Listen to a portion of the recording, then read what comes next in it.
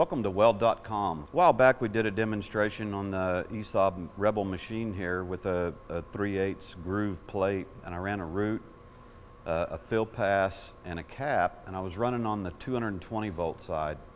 I was running C25 shielding gas, about 20 cubic feet per hour. Again, I had an 035 wire in it. Today, I'm curious to do this on the 110 volt side. I like the option of being able to work. A machine like this is portable. Working at home or doing something around the house, making a repair. So I'm curious. I mean, it's not normal that we would weld a 3/8 plate per se with the 110 volt, but I'm really confident that this is going to do well. Again, this is just a test, so we'll see. I have my parameters set on this particular machine at 17.2 on the voltage, 225 on the wire feed speed. I have preset an inductance. I believe standard is 35%. I may have turned this up a little bit. I want to soften up this arc just a little bit. So again, I want to run a root downhill, and I want to do a fill pass uphill, and then the cap. And I'm looking at arc features and deposition and seeing you know, how the machine runs and how things are filling in. One thing to note, a while back we did a video and we had a viewer call us out on our plate leaning back in our stand. And we appreciate that, and the reason that I do that here in the shop, in the weld booths and stuff, number one is for safety. I want this plate leaning back a little bit so that we're not up here straight up 90 degrees and it has a chance of falling out. I could redesign our fixtures. Again, we do this for quick training. We can turn these horizontal. The other reason we did it on the stand here was for a camera angle, so that we could get a good view for the camera to try to show everything that's going on around this weld. So today, I'm gonna go ahead and stand it straight up and down, if you don't mind. I've got it tacked onto the table here, and I'll repair that later on. I'll fill it in and sand it off, but this is at 90 degrees. It might be leaning back about 2, maybe. Again, downhill root, uphill fill pass, uphill cap, 3-pass weld. So let me get my sleeves and safety glasses on. I'll be right back. I'm going to put this root pass in downhill. Again, we're running the 030 on the ESAB Rebel, and we're using the 110 volt side. So I'm going to point my wire up about 20 degrees. I do have my plate straight up and down, and I'm going to put a downhill root in this pass, or in this plate rather, I'm sorry. And then I'm going to stop, and I'm going to clean the glass out of it, buff it, and I'm going to put about 2/3 of this is a fill pass. I'll clean that, and then I'll put a cap in here.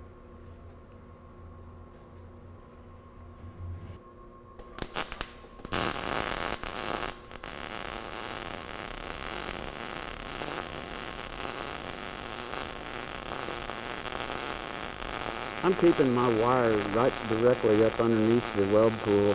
I'm not weaving out into the beveled face very much at all.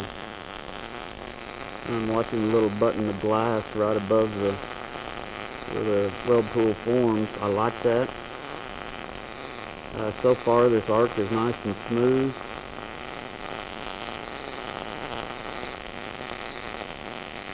And again, I'm just kind of walking this cup back and forth gently in the groove.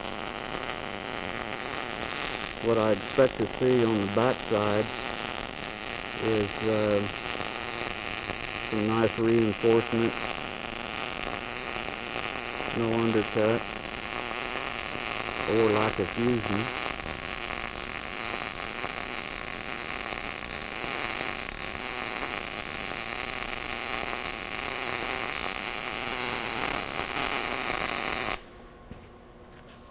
I'm going to clean this out real quick. I'll be right back.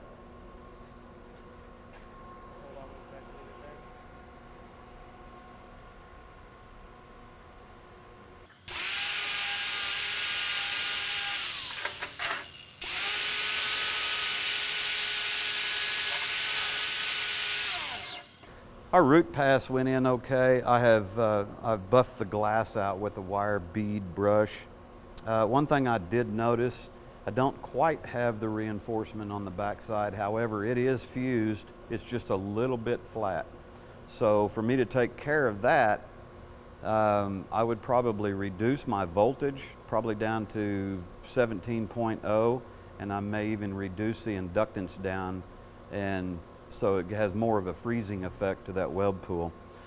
I had my wire pointed uphill and was on the leading edge. Now I'm going to point my wire straight in or downhill 5 degrees while I'm going up. I want my wire to always be on clean weld metal.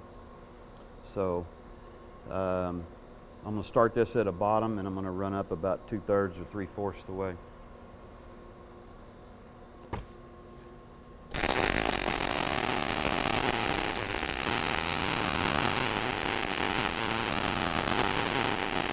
This part I do really like. This pretty nice here. For a 110 volt machine, this is running pretty good.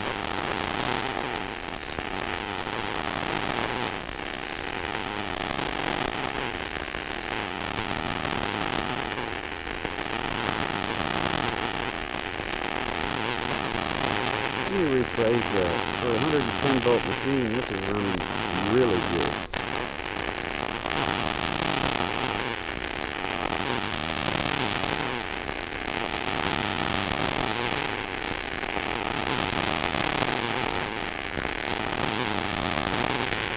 Trying to keep my wire on the leading edge of the tool, and then lead out through the beveled edge about 3/32 away. Pausing on the bevel phase, I'll let the pin take care of itself.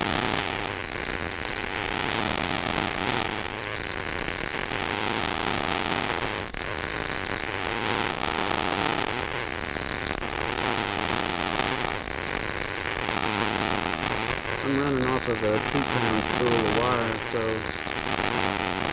may not be coming off of those super smooth, and you can let some of the wire jumping around sometime, but again, good result, good art feature.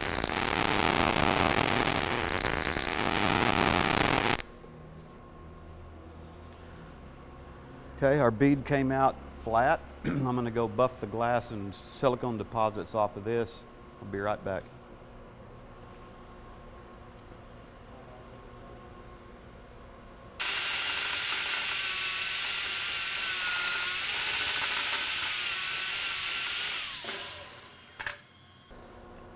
This is my fill pass that I've done on this 3/8 plate. I put a downhill root. I did a fill pass up about 2/3, 3/4 the way so that we could show all the passes again. And now I'm going to put my last pass or my cap in. I have cleaned the glass silicone deposits out of the weld groove, and I have the mill scale wire bead brushed on the outside of the plate. I want to use the beveled edge as a guide. So I'm not going to be weaving outside of this groove. Again, this is just a test. You know, it's not normal that we would run an 030 wire size on this big of a bevel groove, but again, I'm just kind of trying this machine at an 110 volt side. So here's our last pass or our cap.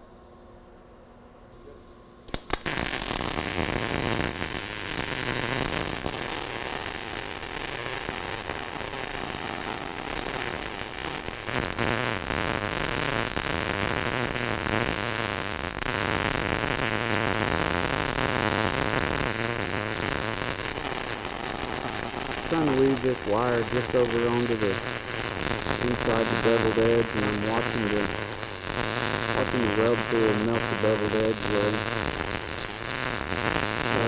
Right now I'm just using kind of a straight side to side. I'm a little bit underfilled here, not bad. I'm going to try another technique about for the last couple of inches.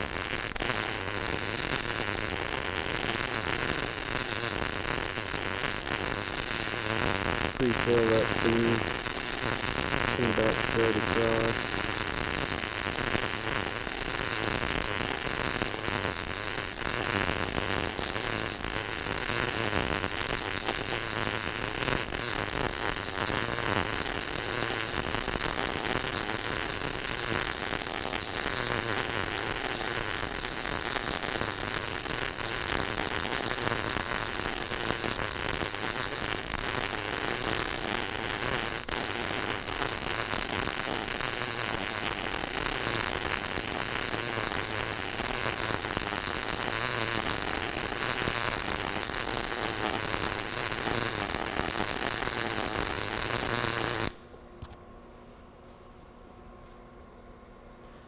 Okay, first thing I'm noticing, I felt like I was carrying a little too much metal. I may have done better to hold my pause longer on the fill pass. It wasn't bad. We've got a little bit of a dark color, which I don't like, so you know, there's some couple of things that I may change, but again, I'm looking for arc features. How the weld pool reacted, I like this. I'm thinking I could make some fairly heavy repairs or fabricate some fairly heavy stuff. If this is all I had for a setup to run 030 wire and 110 volts, that's all I had available to me. You know, I'm really confident that we could do some stuff. You know, normally on an 030 wire, you're probably doing a 1/4 inch material, 3/16, 1/8 inch. So I'm gonna buff the glass off of this, and we'll get some shots of the finished weld, and we'll be right back.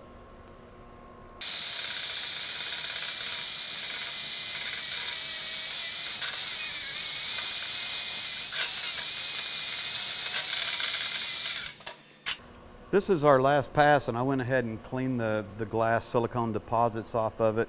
I didn't quite get in here. I've got a little black dust in here. Again, you can see the root, the fill pass, and the cap. And number one thing is I didn't want any undercut on here, and I wanted a nice gentle profile. I really like the way this turned out. Again, this is just a test to do a heavy groove on 030 wire. Not something we'd normally do, but I think it ran pretty good. I like the profile of the weld. I didn't have any starts and stops, but again, no undercut. Things are pretty smooth, so I think that's, I mean, I like it. You know, again, it's a test to kind of see the limits. You know, we could run some heavy stuff and run multiple passes hot, put bigger wire in, so I like the way that this particular experiment turned out. If you have any questions, make sure you contact Weld.com. Please subscribe to the videos. We'll come out with more every Monday. Thank you.